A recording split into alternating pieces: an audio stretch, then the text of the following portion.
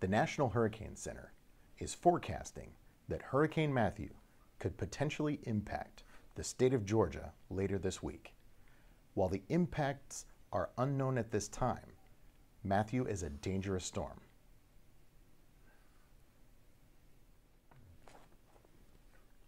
Governor Nathan Deal declared a state of emergency for 13 counties.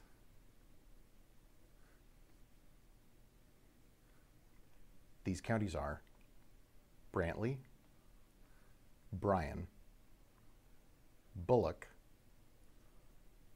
Camden, Charlton, Chatham, Effington,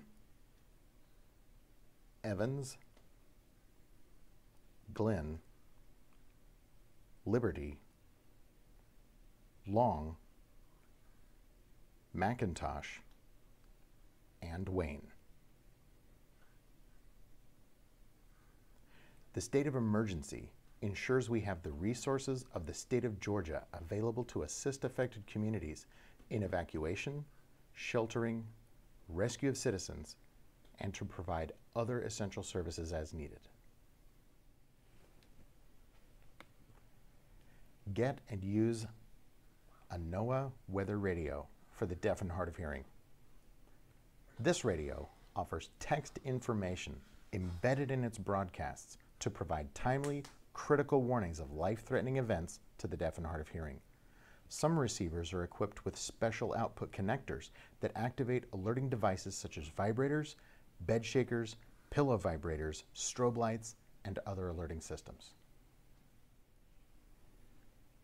It is critical for coastal residents to closely monitor local media reports, register for county emergency alerts and the counties of their families, and download the Ready Georgia app for geo-targeted weather alerts.